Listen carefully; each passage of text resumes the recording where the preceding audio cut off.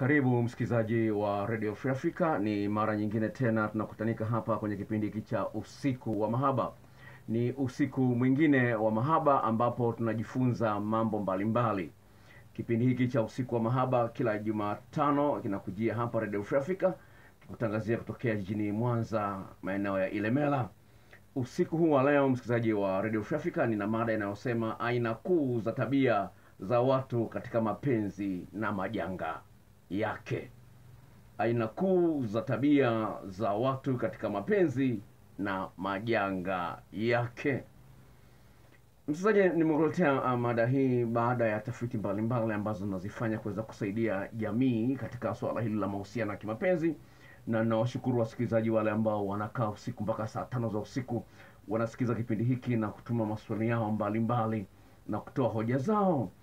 Ni jambo la msingi sana kufahamu kwamba kila mmoja wetu ambaye ameingia kwenye mahusiano ya kimapenzi au anatamani kuingia katika mahusiano ya kimapenzi, unapenda mtu ana tabia za aina fulani ambazo zitachangia katika furaha yako, katika kujiona kweli nimepata na sio kwamba nimepatikana. Wengi wanaingia kwenye mahusiano na kujikuta baada ya muda fulani wamepatikana badala ya kuwa wamepata. Na kikubwa ambacho ningependa kuzungumza ni kwamba kila mmoja anafurahia kupata mpenzi ambaye anachangia kwa sehemu kubwa ajisikie furaha, ajisikie amani, ajione kwamba yeye kweli ni mwanadamu, kweli amekamilika na ana thamani katika ulimwengu huu, anapaswa aendelee kuishi. Je, umeshawahi kujiona kwamba mara nyingi kila unalolifanya kwa mpenzi wako kama vile halitoshi? Yaani unajitahidi kufanya mambo mazuri kwa mpenzi wako ajisikie kweli unampenda, lakini yeye haonyeshi kama kweli amekubali kwamba kweli unastahili kupendwa. Yaani unajitahidi sana kumuonyesha mapenzi mwenzio, lakini mwenzio kama vile anakutegea yani, au kama vile anakutumia. Hakuna mtu ambaye anafurahia kutumiwa. Utafiti mkubwa uliofanyika hivi karibuni unaonyesha kwamba tabia moja inayopendwa na kuhitajika na wengi wanaoingia kwenye mahusiano ya kimapenzi au kuolewa au kuoa ni ukarimu uliochanganyika na upole. Ninapozungumzia ukarimu, ni ile hali ya mtu kujitoa kwa ajili ya mwenzie, kujitoa kwa ajili ya furaha ya mtu mwingine. Biblia katika kitabu cha Yohana sura ya 3 mstari wa 16 inasema, kwa maana jinsi Mungu aliupenda ulimwengu hata akamtoa mwana wake wa pekee ili kila mtu amwaminie asipotee bali awe na uzima wa milele. Anasema hivi, alitoa, yani Mungu, maana jinsi Mungu aliupenda ulimwengu akautoa mwana wake wa pekee. Akatoa kitu ambacho ni cha muhimu katika roho yake Mungu, kwamba akamtoa mwanawe kwa ajili ya watu wengine. Kwa maneno mengine, katika mahusiano ya kawaida ya kibinadamu, ili uweze kumthibitishia mwenzio kwamba kweli unampenda, lazima ujitoe kwa ajili yake. Unapokuwa unajitoa, unamhangaikia mwenzio kwa kiwango kikubwa, halafu yeye asikuhangaikie, unajiuliza, hivi nakosea wapi? Hivi mimi nina kasoro gani? Kwa nini hanipendi kama mimi vile ninavyompenda? Kwa nini hanionyeshi mapenzi kama vile ninavyomuonyesha mapenzi? Hayo yanakuletea huzuni, kwa sababu unajiona una kasoro. Unajiona unajitahidi kumuonyesha mapenzi mkeo au mumeo, lakini mbona yeye hachangamki? Mbona yeye hakuchangamkia, haonyeshi mapenzi kama wewe unavyoonyesha? Unajisikia vibaya. Furaha ikipotea kati ya watu wawili ambao wanapendana, unasahau vitu vyote ambavyo vilikuvuta kwa huyu mtu. Kama alikuwa ni mzuri sana ndio ilikuvutia, kama ni pesa zake zilikuvutia, kama sijui ni nini ilikuvutia, umaarufu wake ulikuvutia. Unapokuwa umekosa furaha, hayo yote ambayo yalikuvutia, ambayo ukaanzisha mahusiano na huyo mtu, yanapotea kwenye akili yako. Unaangalia tu vile vitu ambavyo vinakukosesha raha. Ili kudumisha furaha na upendo kati yenu, ni muhimu sana kufanya bidii za makusudi kumthibitishia mpenzi wako kwamba thamani yake kwako bado ni kubwa kama vile mwanzoni. Sio kumwambia tu kwa mdomo na kupenda na kumpa, bali ni kumpa mapenzi motomoto, asipate sababu ya kwenda kutafuta mapenzi hayo nje ya uhusiano wenu. Msikilizaji wa Radio Free Africa, ninapozungumzia tabia 3 za kimapenzi ambazo zinasaidia kudumisha mahusiano ya kimapenzi, nazungumzia maeneo makubwa 3. La kwanza, kuna tabia ya kutoa, kuna tabia ya kupokea, na kuna tabia ya kulinganisha. Sawa? naomba nikueleweshe. Kuna tabia hizo kubwa tatu. Sawa? Wazungu wanasema kuna giver, kuna taker and matchers. Sawa? Kwa ambao wanafahamu Kiingereza watanielewa, nitazungumzia kila moja baada ya nyingine. Sawa? Sasa giver, yule mtoaji. Kwa hiyo tabia ya kwanza ni yule mtoaji. Yaani anapenda kujitoa kwa ajili ya furaha ya mwenzie. Atahangaika ampatie mwenzie hiki, amsifie, amtekenye, ambonyeze, amfikishe kileleni. Anahangaika. Anaona kwamba ni wajibu wake kuchangia katika furaha ya mwenzie. Katika kila eneo anahangaika. Sasa mtu huyu watu wengi wanampenda. Kila mmoja anafurahia mtu ambaye ni mtoaji. Kila mmoja anampenda mtu ambaye anajitolea, anasaidia wengine. Yaani yeye siku zote anapenda, kila mtu anampenda. Tafiti zinaonyesha hivyo. Sawa, tafiti ambayo imefanyika katika chuo kikuu cha California. Sawa? Sawa. Daktari mmoja ambaye amefanya kiongozi wa utafiti huo, anasema Dr. Amie Gordon asema hivi: those who experienced more gratitude in their relationship also felt closer to their partners and more satisfied with their relationship. Nitasoma tafsiri maneno haya. Sema hivi: wale ambao wanajikuta mara nyingi wanapewa shukurani, wanapewa asante nyingi, umenifanyia hiki, umenifanyia hiki, wanapewa shukurani mara kwa mara katika mahusiano walionayo, wanajisikia kuwa na ukaribu mkubwa na wapenzi wao na vile vile kutosheka na wapenzi wao. Sawa? Anaendelea Dr. Amie Gordon wa chuo kikuu cha California, anasema hivi: they also tend to engage in more constructive and positive behavior within the relationship. Tarudia maneno haya kwa Kiingereza alafu nitafsiri kwa Kiswahili. They also tend to engage in more constructive and positive behavior within the relationship.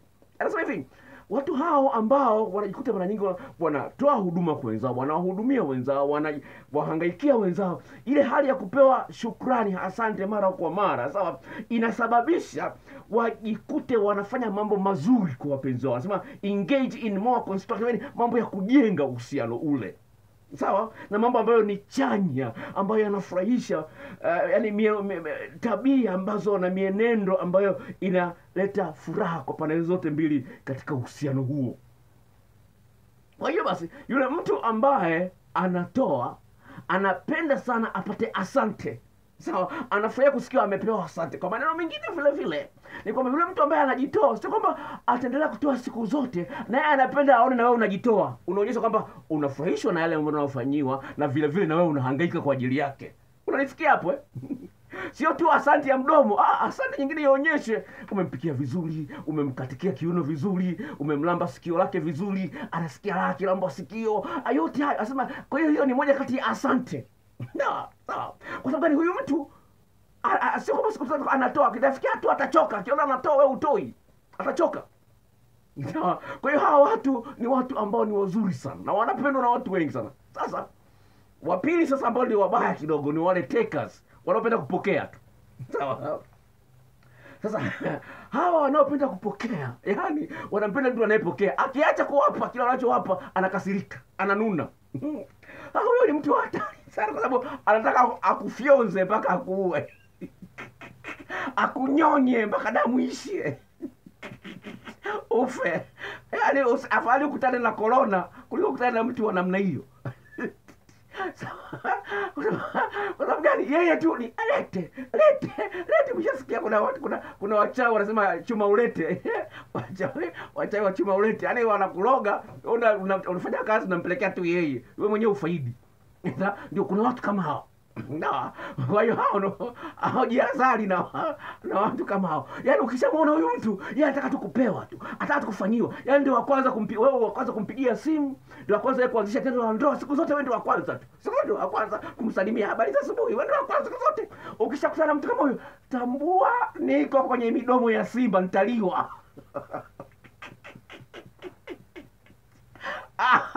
Hapa kurupuka ukimbie. Useme lakini nampenda. Shauri lako utaliwa. Haleluya. Nampenda lakini anipe, sijui kula hata 100 yake. Sijui nini. tambua kwenye mdomo wa simba muda wote unamezwa. Sasa wewe sasa mwambie bwana hii sitaki bwana iendelee. Kwa hiyo janga lake huyu ni kwamba mwambie anataka kupewa, mwambie ajue kwamba janga litakalomkuta ni kuachwa. Sasa wewe unasema kama unampenda mpumbavu, unampenda simba kule akufyoze mpaka ufe.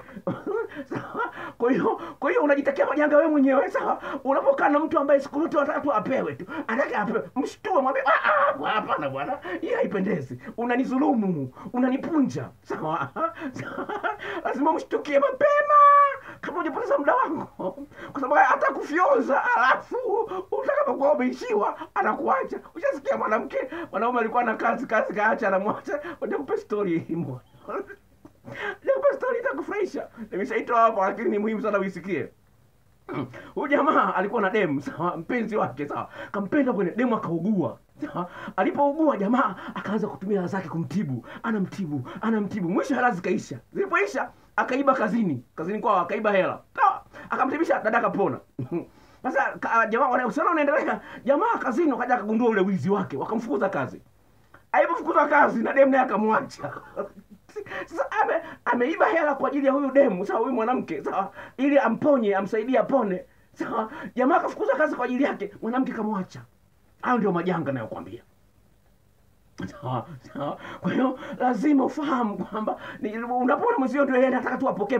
Huyo ni simba, atakula tu, kuna itafikia mahali atakula. Sasa hivi tu anakuchekea, lakini kuna mahali hapo atarini.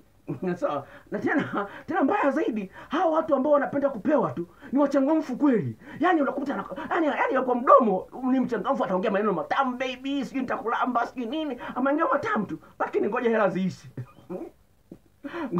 Ngoja uzeeke, matiti yamelala. Sijui una makalio, amekutana mwenye makalio makubwa zaidi yako, anakuacha. Anakutana kwa jeuri, unashangaa, si yule. Kwa hiyo hao ndio watu ambao lazima aidha umwambie ache, kama ashinda kuacha basi achana naye. Ni kweli unampenda, lakini huko mbele atakung'ata na kukumeza. Sawa, sasa hivi hajafikia hatua ya kukumeza, lakini atakunyonya mpaka ufe. Kwa hiyo ni lete tu. Anataka kumwambie baby, usikiacha kumwambia baby. Ngoja story ya kweli, sawa? Nyingine, sawa. Ni ujamaa, udada, kila siku akifanya mapenzi na mume wake, akimaliza anamwambia mume wake asante. Kila akifanya mapenzi akimaliza anamwambia mume wake asante. Sasa akaona mbona mume wangu aniambia asante? Yaani mimi peke yake ndo ninayetoa. Yeye mbona mbona yeye hajawahi kuniambia asante? Na yeye mwanamke akaamua kuacha kumwambia asante. Basi mwanamke mara ya kwanza mwanaume akaona hajaambiwa asante. Mara ya pili asante. Akamwambia mke wake, "Mbona siku hizo niambia asante?" Unaona? Yeye amezoea tu kupewa asante. Yeye kutoa hawezi. Unaweza kuona jinsi gani ni mbaya. Udada anaumia. Kwa nini peke yangu mimi nasema asante? Unaona? Ni kitu kidogo, lakini kina nguvu katika moyo wa mtu. Kwa nini mimi nadharauliwa? Yaani mimi ndio wa kutoa tu siku zote asante. Kuna wengine ni wagumu hata kusema samahani. Kuomba msamaha ni wagumu. Kwa nini unapata shida kuomba msamaha? Ni mbaya.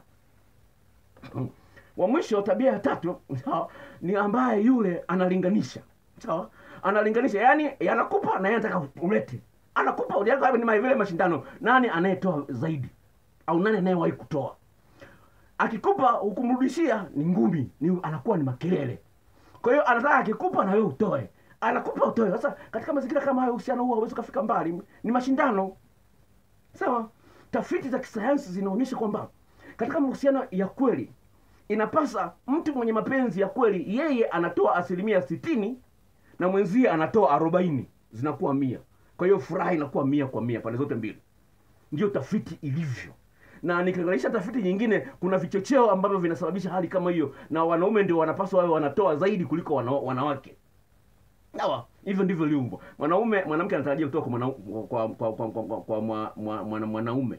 Kwa sababu yeye akipata ujauzito, akiwa analea mtoto, anahitaji msaada wa mwanaume. Kwa hiyo mara nyingi mwanamke anatarajia mengi kutoka kwa mwanaume. Kwa hiyo mwanaume anapaswa atoe 60%, mwanaume anatoa 40. Kwa hiyo lazima usimlegemee sana mwanamke. Sawa? Biblia inamuita mwanamke kiumbe dhaifu.